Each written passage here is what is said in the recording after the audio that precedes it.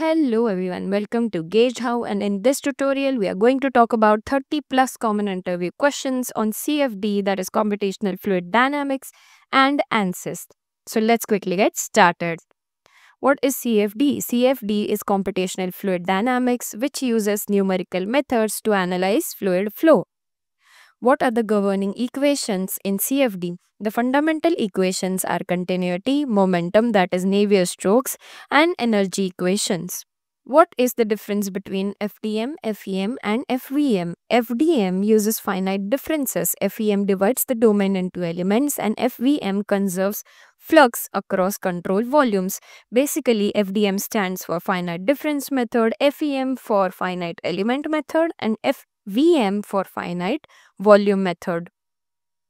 What are boundary conditions in CFD? They include Dirichlet fixed value, Neumann fixed gradient, inlet or outlet, wall, and symmetry conditions. And you can see the picture very well presents these conditions as well. What is turbulence modeling? It approximates turbulence effects using models like RANS, LES, and DNS. Here, DNS stands for direct numerical simulation, LES stands for large eddy simulation, and RANS stands for Reynolds averaged Navier-Stokes simulation. What is the current number in CFD? Very important question. It is a stability criterion for time stepping defined as CO is equals to velocity into time upon grid size.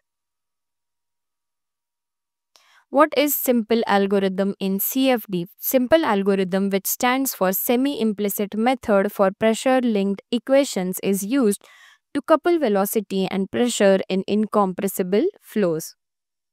What is residual in CFD? Residuals indicate the error in governing equations during iteration and show convergence trends. What is Y plus in CFD and why is it important?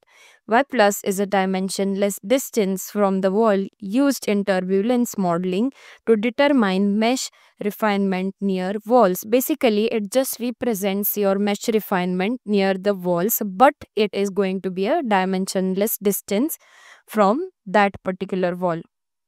What is a grid independent study? A study used to ensure simulation results do not change significantly with finer mesh resolutions.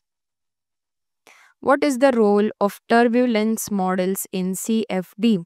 Turbulence models approximate the effect of turbulence fluctuations, as solving full turbulence is computationally expensive.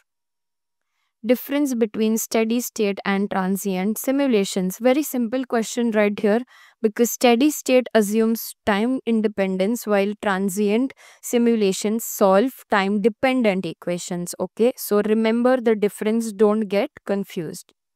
What is under relaxation factor in CFD?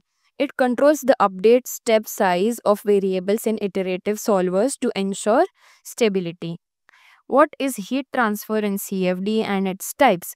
Heat transfer occurs via conduction, convection, and radiation. Every person who is in the third year of their mechanical engineering must have a subject called as heat and mass transfer, and later in the next sem or maybe in the same sem they have a subject called as computational engineering, in which this might be taught.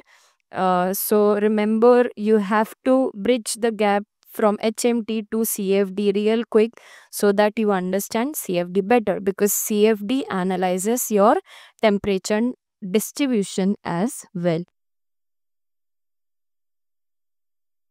What is multi-phase flow? Flow involving multiple fluid phases, that is gas, liquid, liquid solid, etc., modeled using Eulerian and Lagrangian or VOF approaches. What is an implicit versus explicit solver? Important question again. Implicit solvers solve equations for all nodes simultaneously, while explicit solvers use stepwise calculation. What is the difference between laminar and turbulent flow? There is another video made about the same topic having different questions related to laminar turbulent flow, Reynolds number. Don't forget to watch the previous video for the same. And the difference here is laminar flow has smooth layers while turbulent flow has chaotic mixing and requires turbulence models. If you have seen the previous video, tell me what value of Reynolds number is required for the flow to be laminar and turbulent in the comment section. Moving on to the next question. What is mesh skewness and its impact? Mesh skewness measures deviation from an ideal shape, while high skewness can reduce accuracy and convergence rate. What are wall functions in CFD? Very beautifully explained with the help of figures. Wall functions model near wall behavior without resolving fine details, saving computational costs. What is adaptive meshing? A technique where mesh refinement dynamically adjusts based on solution gradients to improve accuracy. What is the purpose of residual monitoring in ANSYS Fluent? Very important question again. I'm sure if you like the subject of CFD, you have already worked. I'm presuming you have already worked with ANSYS, Hypermesh, and such softwares. So basically, residuals track convergence.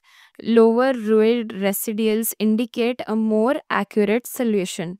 So that's the reason why residual monitoring is given such a importance in ANSYS Fluent.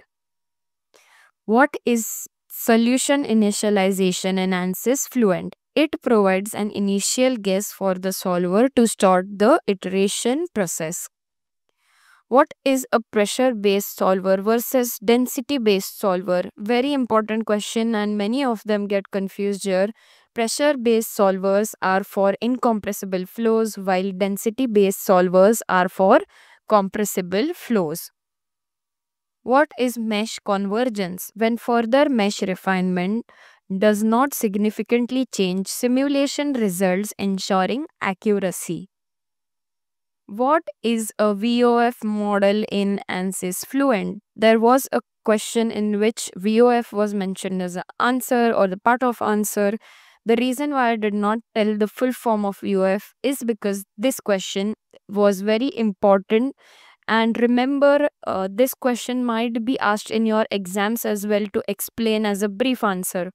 So, volume of fluid model tracks immiscible fluid interfaces in multi-phase flows.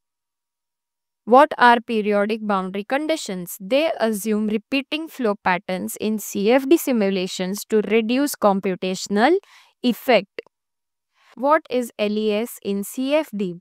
Large eddy simulation resolves large turbulent structures while modeling small scale turbulence. So remember, again, the figure is helping you guys to understand all the three terms, that is RANS, LES and DNS better. What is mesh refinement? So I'm pretty sure if you have attended the practical sessions of ANSYS software and CFD subject, you might know that mesh refinement is done in order to increase the number of elements in a region with high gradients to improve the accuracy. So you can see the wrenches given in the picture and how the number of meshes or the number of elements in one particular region have been increased in order to achieve accuracy. What is mesh quality and how is it measured? Mesh quality is measured using skewness, aspect ratio, and orthogonality metrics. Again, very important question. Mostly at the level of graduation studies, skewness and aspect ratio are mostly asked to be found out during the practical session, even during other numerical solving aspects. What is heat exchanger simulation in CFD? Analyzing fluid flow and heat transfer in heat exchangers to optimize efficiency.